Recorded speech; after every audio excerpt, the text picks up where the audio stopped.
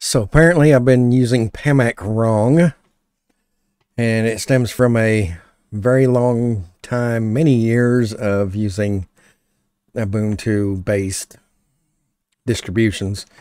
If you're going to do an apt or an apt-get install or update, you always sudo that. Sudo apt-get install or sudo apt install. Habit, long, many years habit. But if you look at the wikimanjaro.org information on pamac, never use sudo with pamac.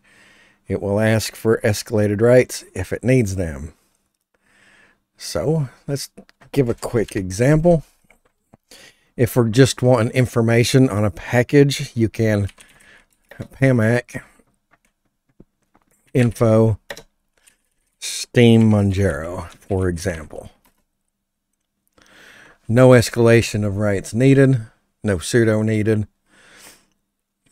I've never sudoed a search or an info anyway, but that's just an example. But if we're going to do an install or an update, again, don't use sudo. It will ask for escalated rights if needed. So I'm going to pamac update. And now that escalation of rights is required, and it's prompted me to put in my password, and now it can continue on with that update.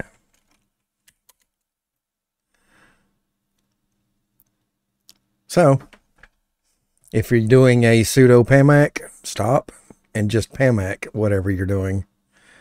It will escalate the rights if needed. That's it.